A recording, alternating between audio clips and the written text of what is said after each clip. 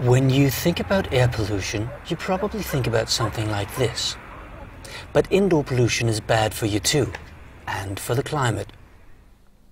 Matthew Johnson wanted to do something about that, so he started inventing a solution.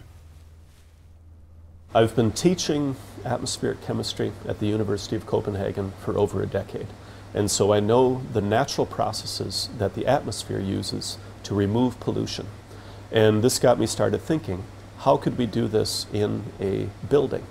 What we do essentially is to accelerate the atmosphere's processes by maybe a factor of 100,000. And this allows us to clean the air within a few seconds. In the chemistry labs of the University of Copenhagen, Matthew Johnson has been trying to figure out how to bring open-air methods inside. Because unlike the outdoor atmosphere, your office air never had a natural way of cleaning itself. The atmosphere removes pollution using a combination of sunlight and water vapor. What we've been able to do is to capture the essentials of this process and put them into clean air. Clean air is an invention recently patented by Matthew Johnson. Using nature's own method, it manages to get rid of ozone, virus, perfume, cigarette smoke. This looks good.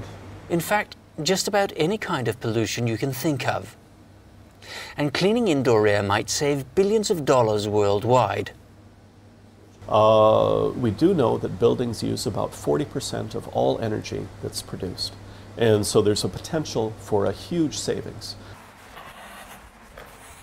A prototype of the patented air cleaner is now being installed in a brand new building at the University of Copenhagen. And even though the building is new, installing the air cleaner will almost certainly save money.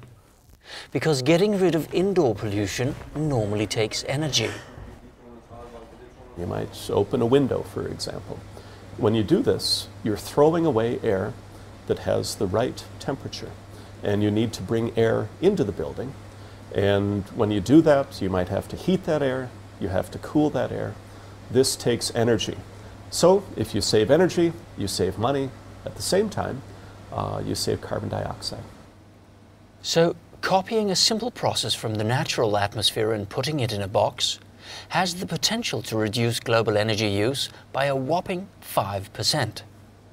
You always need to bring in some external air. However, you can save a lot of energy simply by cleaning and recirculating the air that you already have.